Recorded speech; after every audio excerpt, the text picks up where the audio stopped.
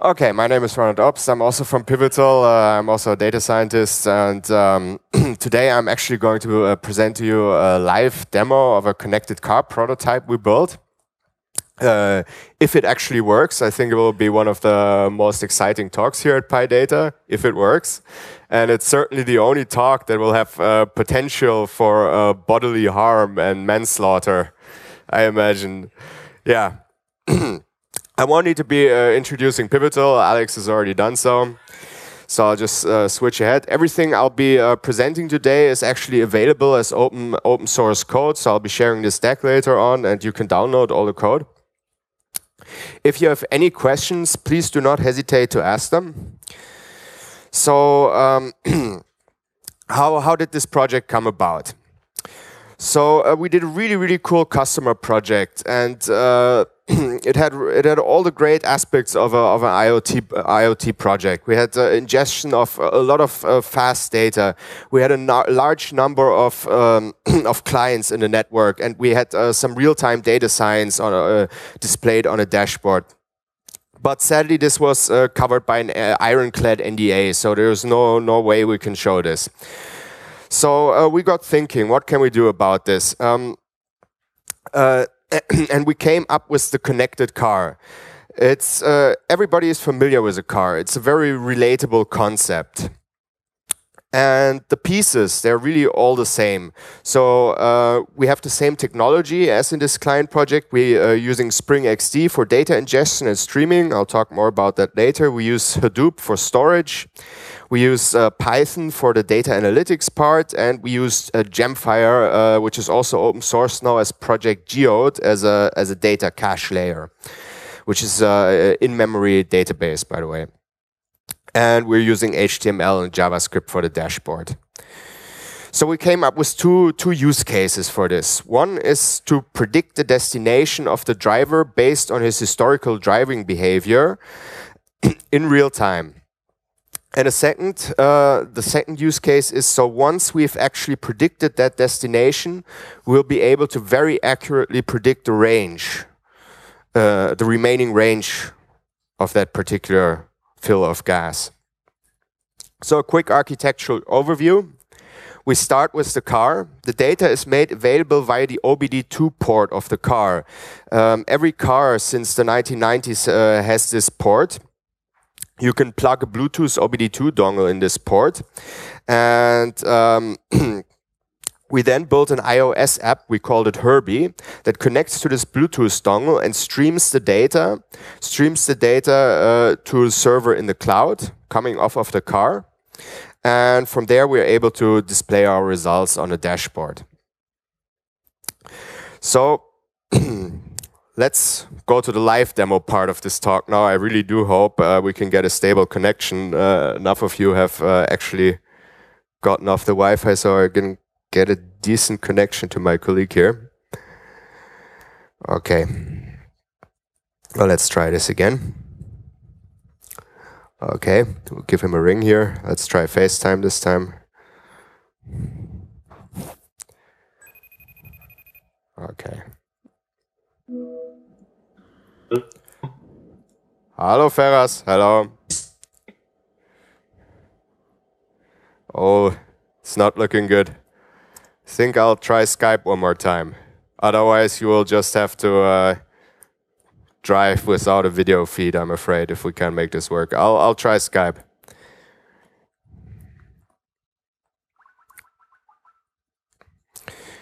Maybe I can also tether, but I'm not getting a good network in here. Well, let's give Skype another go. Hey again. Oh, hello, Ferraz. Hey, is it working this time? Yes, now we can finally hear you.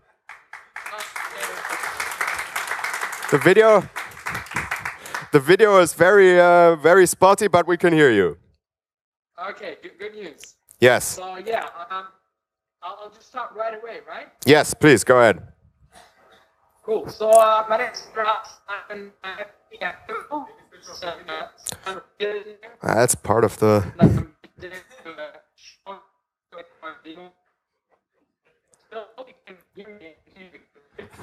Oh, this is not. Well, I'm sitting in the car right now. Sorry, Ferris, the connection is the connection is. Oh dear! Oh no! Well, the connection is fairly. The connection is fairly horrible, actually. I believe it would be good if you just started driving. We can hardly hear you. Yeah. Well, we need a yeah.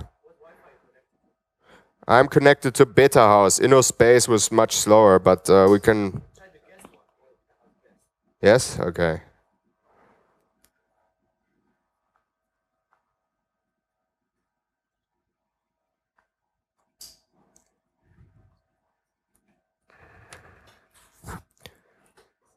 Okay, we're Beta House guests now.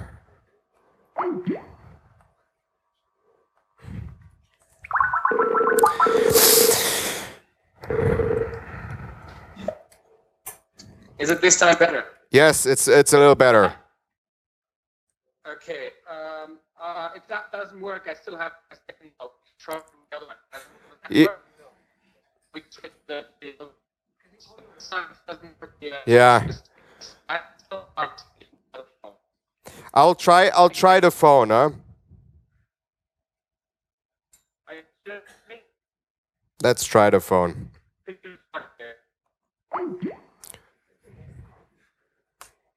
I'll put him on speakerphone. Let's see if that works. No, there's no network cable around here. We have a dashboard here. Hello, Ferras. Yeah, that's the internet. The internet is too slow, so maybe we can talk to you on the phone.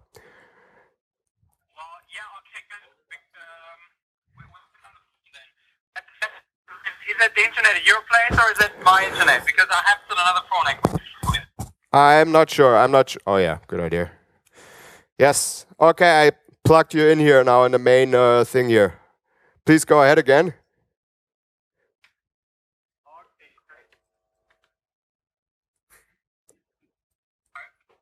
Yes. That's it. Car to the back end. And yeah, I think I'm gonna just move on and just get. Yeah. So by now you should be able to see some data presented. Let me reload the page here. How's it look? Give us a second, please. We have no.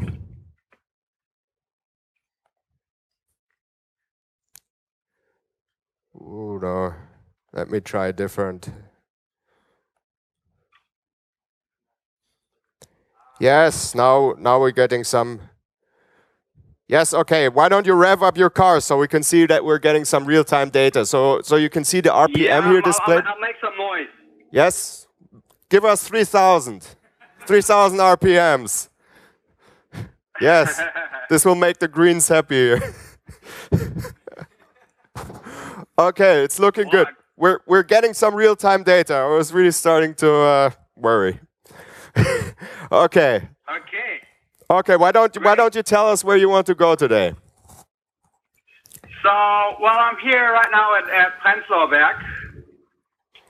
That's the place I live. And yeah, I have many destinations I could go to today. So basically, if I want to be creative, I could go to a place called St. Oberholz, you may know that, and work on my business ideas. If I want to relax, I could go to Volkspark, for instance, which is also not far away from here. There is the Beta House.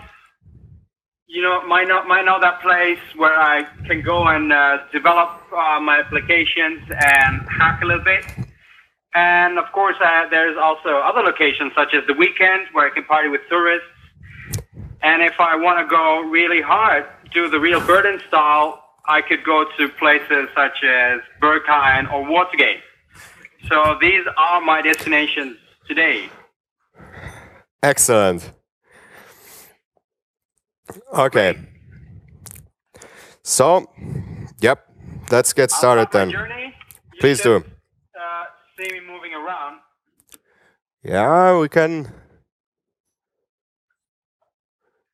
No, not yet. Start. Are you? Yeah, but I'm not really able to turn around now. Okay. There's some traffic. Just give me a few seconds. Yes. Yes, we'll do that. Traffic in Berlin. Yes. Okay. So in the meantime, I'll explain. Yeah. I'm moving right now. Oh, okay. So yeah, finally he's taking off. So this is all in real time. It's not pre-recorded, as you can see. As you probably believe me, so much has gone wrong. This is all real-time data. So let me explain the dashboard a little bit. It actually supports multiple vehicles. So up here you can select the VIN, the vehicle identification number of that car. So at the moment we're only following one car here. The dashboard, it's only displaying a subset of the data we're getting from the OBD II port. You can see here the speed, the RPM. We have the coolant temperature. We're also getting the fuel level of the car. But really the more interesting pane here is this one, where we can see the predicted range. So how much longer can the car actually go?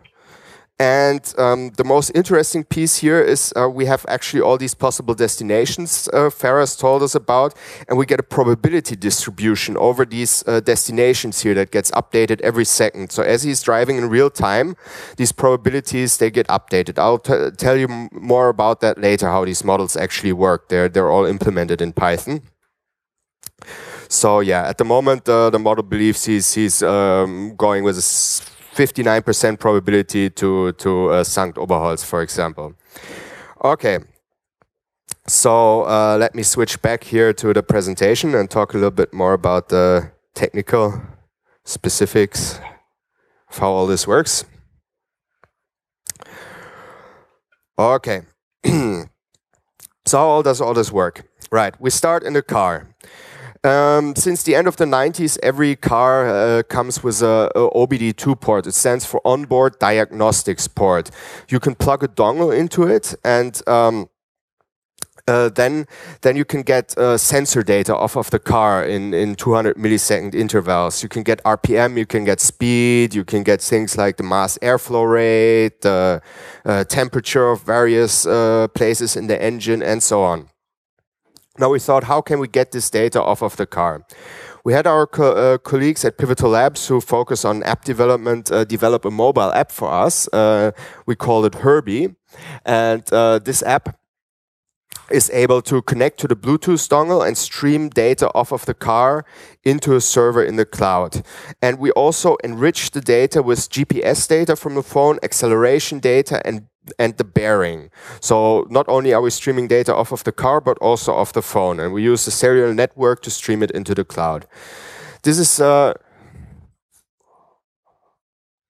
this is very horrible contrast. You can't see anything, can you? No. Okay, well, this in theory is a JSON blob of the data we're getting. Pretend it's there. Well. Okay.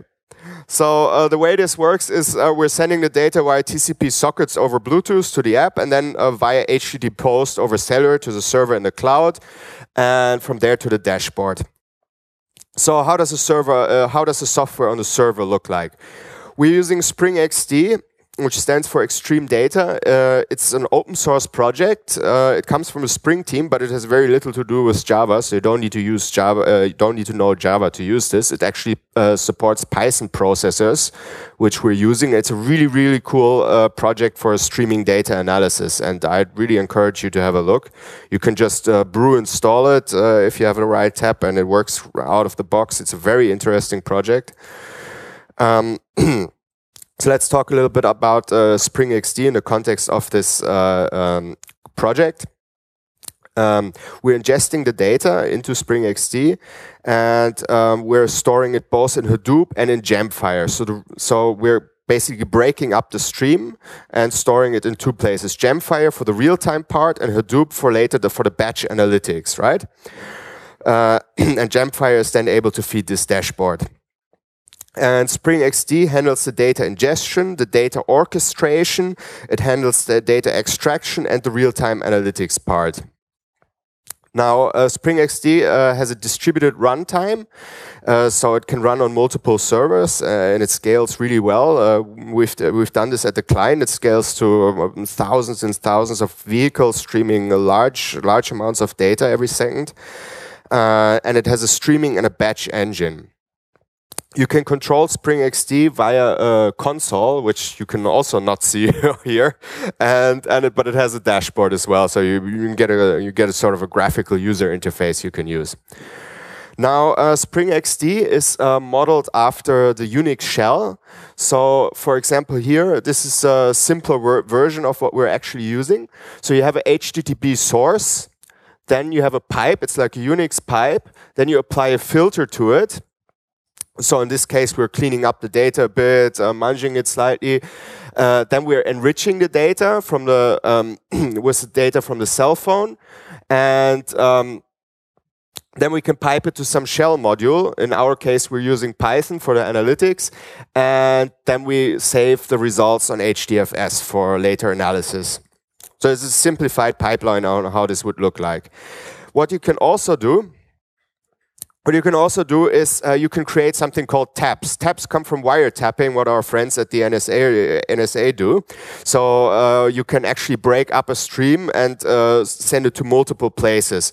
So in our example, like I mentioned, we're saving the data in HDFS, but we also want to do some real-time stuff like display it and so on. So what we do here is we create this tab here with this sign, and we're able to then also send it to Gemfire instead of just HDFS, which was our cache layer. Okay, shall we check in with Ferraz and see how he's doing? Ferraz, are you still there? Let's see where you're heading to. Yes, I'm still there. Excellent. Let's have a look where you're. Oh, okay. So you're almost at Alexanderplatz. So the model here believes now there's a high 47% probability of him going to the weekend club. What's interesting, what you can see here. So destination number 2 here. It went here again. Oh, it's cutting off the side of the screen. Okay, sorry about that. Also the other side here. Okay, it's not 16:9. Anyway, okay. So what's interesting here, the model correctly inferred that he's driven past these 2 destinations here. So destination number 2 and destination number 1, which was the Volkspark and St. Oberholz. So these have become very unlikely. So if we look now here, destination number 2 is at 0% and destination number 1 is at 1%. So now it also just dropped to 0. So the model quite correctly inferred that if he would have driven to either of these 2 destinations, then he would have taken a different road earlier on. Now only these destinations are still in play. At the moment, for some reason, the model believes that he's very likely to go to a weekend club, which is, oh yeah, I guess Ferraz likes to party. Okay, let's go back to the presentation. It must be said, we recorded these journeys yesterday, so this is all on real historical data. And the more journeys you record, the more accurate the model becomes. Hence, it's a little bit jumpy because we don't have that many drives, of course. But just for this presentation, we recorded some drives in this area. Okay, so let's get back here. Okay, so. The way this works is the data comes in via HTTP from the app.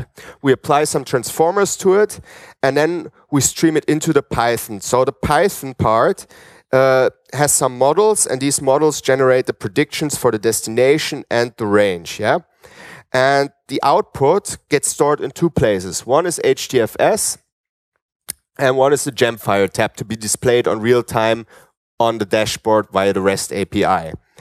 Now the interesting part is we train the models in PySpark. So this is the Python API of Spark, which is sitting on top of Hadoop. And we periodically train these models. And then the models from PySpark here, they get sent back into the Python process. So the Python process is using an updated model. And all these parts in green, we had to code something for, but all the other parts, actually Spring XD handled these out of the box. For the Hadoop part, for the Jam file tab, and for all the connections, we had to write zero code. So this is all handled by Spring XD, which I think is that's why it's a really interesting project. Let's talk a bit about the data science. So how does the data science part of this work? The first use case is predicting the journey, and the second one is predicting the range based off of the journey prediction. Let's define a journey. What is a journey? A journey starts the moment you switch on your car, and it ends once you switch it off again. So if you drive, say, from home to work, that I consider that one journey. And we're basically trying to predict whether you are on that journey. So how does this work? By collecting lots of historic data, we're able to generate a sort of driving behavior fingerprint of these kinds of journeys. And so given this fingerprint, we're able to then, oh, this all looks very horrible. Then we can compare this fingerprint to your current drive and see which journey is the most likely journey that you're on now. So we can actually only predict journeys you've been on previously. We don't predict new journeys. How do these journeys look like? For example, these are some other journeys we've recorded in Berlin. So, for example, here this is one journey in one color. Then we have another journey here, another journey in green, another one in blue, and now we actually have a pipeline of 3 models to make all this work. So the first step is to generate journey clusters, because if you just store this data in HDFS, there's really no way at all we can say to HDFS, okay, give me all the journeys from work to the gym, for example. It will just not know which of these journeys to get. So to be able to give this sort of semantic meaning to a journey, we run a clustering algorithm on all the journeys, on all the recorded journeys. So we're then able to extract a given journey cluster. And this looks like this. So here we have a map of Berlin again. And this, for example, is a journey cluster start, and this is a journey cluster end. We used k-means on these models. We used k-means to model this, and it worked surprisingly well out of the box. And it is able to identify all the relevant journey clusters. And once we have these clusters, these serve as labels to the supervised learning models downstream. And so once we've generated these labels, we then have a second model that generates an initial prediction the moment you turn on your car. Because if you think about it, all the sensor data that is coming off of this OBD II port, the moment you turn on the car, it's more or less always going to be the same. So it carries very little information. We can predict where you're going.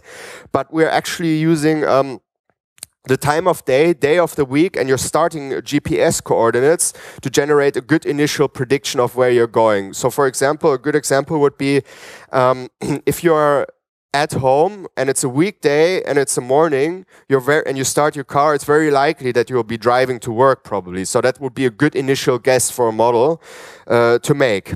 And so that's exactly what we do.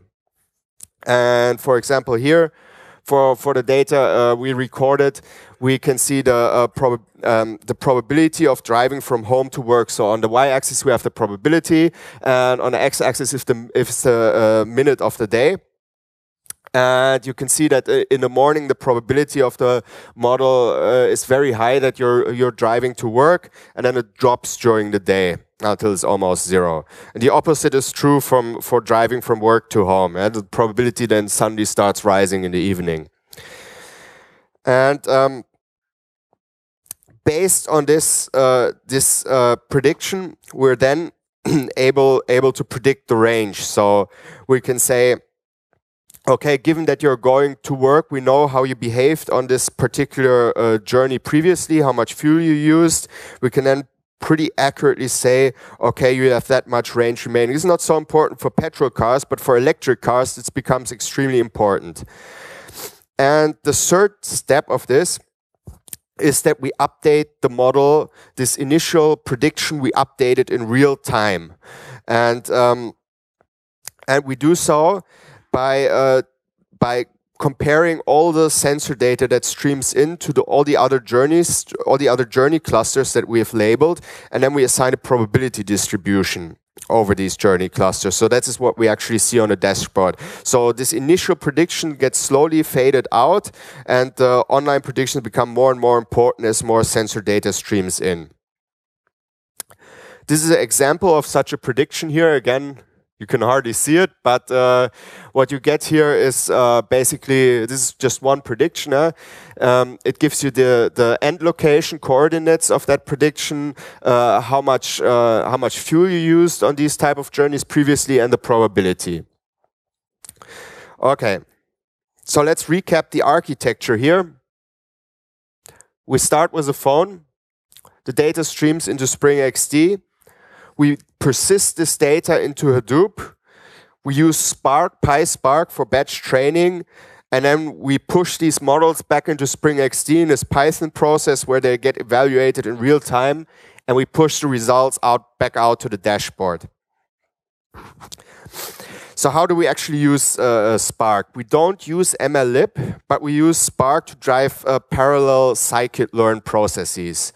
We do this because we don't actually have one very big model where MLlib would be suitable, but we have many smaller models, because for each car, for each vehicle, we have a different model. So we can do this in data parallel, and we just use Spark to drive scikit-learn. And we don't use Spark streaming. Excuse me, was there a question? No? Okay. Okay, when we don't use Spark streaming, because Spark streaming just supports mini batches. It doesn't support true real-time streaming use cases like this one. And then we push the results back out onto the dashboard. Let's quickly check here where Ferras is currently and see how the models are doing. If the internet would have worked nicely, we would have gotten some real-time video feeds, of course. Okay, so now we can see that Ferras is here just crossing the River Spree. And what we can also see... Hello, what did you say? I'm saying it's a beautiful area around here. Oh, that's wonderful, yes. And what's interesting here, so the model has correctly excluded destination number 4 weekend, where Ferras goes to dance and meet tourists. So here this destination has gone to 0. And even though yesterday we only recorded a few drives, the model is still able to fairly accurately produce these estimates, as we can see. And now the only 2 possible destinations the model still considers likely is Beta House, actually where we are here, destination 0, and destination number 5, which is the Watergate Club here. Probably maybe Ferras wants to go to after hour. So yeah, we can see him approaching here. And as he approaches here, Beta House or the weekend, or Watergate, we should see either of these destinations also dropping to 0, and then the probability of the last remaining destination should go to 100%. And the more data we actually collect, the more likely and the more accurate these models will become. And so let's just watch him a little more, because this is quite an interesting point here. We can see where he's actually going to now, which destination will pan out. We can see that now Watergate, destination number 5 here, is dropping in probability, whereas Beta House is actually rising in probability. Now we can see that the model is actually predicting Beta House with almost now 100% probability. And this is all happening in real time. Yes, it's not pre-recorded. This is a real machine learning model. And yeah. Okay, we can, so it looks like Ferras is actually going to Beta House. Yes, Ferras? Were you planning this all along? Well, Why? You got Why didn't you tell me about this? I'm coming to visit you guys. Oh, fantastic. Keep some beer cold and fresh for me. Okay, I'll do that. I'll reserve a beer for you. We'll go to Watergate later. Sounds good. Okay, Ferras. See you in a little bit. Okay, so we can actually see he's gotten to a beta house and the model predicted it correctly. Now let me switch back to the presentation. How am I doing in time? It's 50-50. Okay. Got a couple of minutes. Right. And then we stream this to the dashboard, right? And how does the dashboard work, right? It uses Gemfire as a in-memory database, as a cache backend. The dashboard talks to Gemfire via its REST API. We generated the dashboard with Yeoman and AngularJS. And all this architecture, it really scales. So for this client project, which was under NDA, we actually had around 100,000 devices all streaming data. Yeah, there was millions of messages per minute. And and we've got per minute over 100 gigabytes. So this is a framework that can really scale. But there's also some issues with Internet of Things. So one huge issue is compatibility. Every car vendor implements this OBD II standard slightly different. So for every car we've done this with, there were some data problems, and we had to adapt the whole thing again and create some exceptions. So it's really not standardized at all. And I think this also applies to other areas of IoT. You have this in a connected home. You have this in a lot of different areas that really devices, they just don't, there's no standard for anything. That's a big challenge. And also connectivity, you don't always have very good cellular reception. Data throughput can be expensive. There are also security and privacy concerns. So especially in Germany, it was fine for us to record this data and experiment with it. But if we recorded everybody's data, we had to really be concerned: is it secure? Is it not accessible by any malicious intruders? So yeah, let's look a bit into the future. One step we're working on is deploying this on Cloud Foundry. It's our platform as a service, which Alex introduced in the last talk. I'll briefly recap. It's something like Heroku, except you can host it yourself if you want to on premise, and it's also open source. It's governed by a foundation, and it's aspiring to be the operating system of the cloud. And you can push apps to it, you can scale apps seamlessly, and we really want to port this demo to work on Cloud Foundry to be able to scale and deploy it even better. Some additional use cases we're working on and thinking about are one, fleet management. So as this scales to thousands and thousands of cars, it can be used for a fleet of cars or trucks to be able to monitor them, apply predictive maintenance to these to this fleet, see the status of the fleet, are there any error codes and so on coming from the engines. This then can be used for predictive maintenance, for example. Another area is accident assistance. So we can also sense, of course, if there's a abrupt stop or damage to the car. It's also possible to alert the... Okay, Ferras hang up on me. That happens fairly often. Oh, say hello to Ferras.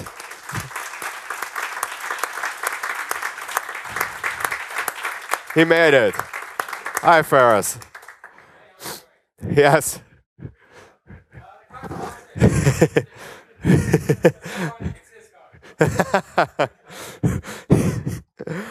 Okay, and that's actually perfect timing because now I'm on to questions. Any questions? Yes, please.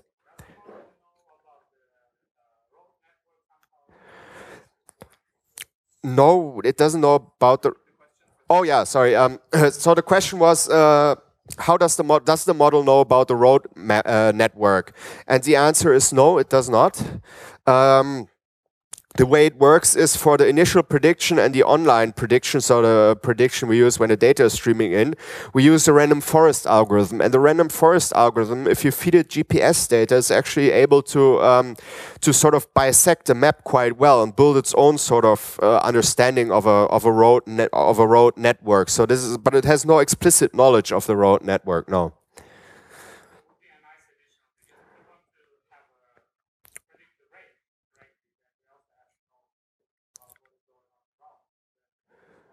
Yeah, real-time traffic data is also a very use case we're thinking about. Although we have to remember this is not supposed to be a product, but a technical demo for us. So there's some limitations to the features and time we can spend of it. Okay, yes, please.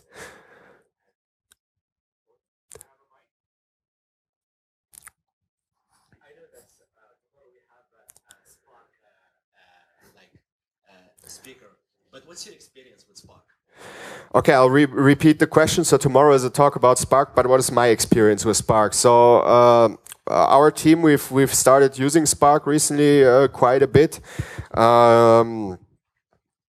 It's a very interesting technology, but it's still somewhat immature, especially the Python API. It produces some out-of-memory errors sometimes, and on operations it shouldn't, like joins, for example. So it can be a little bit finicky to tune all the parameters and so on.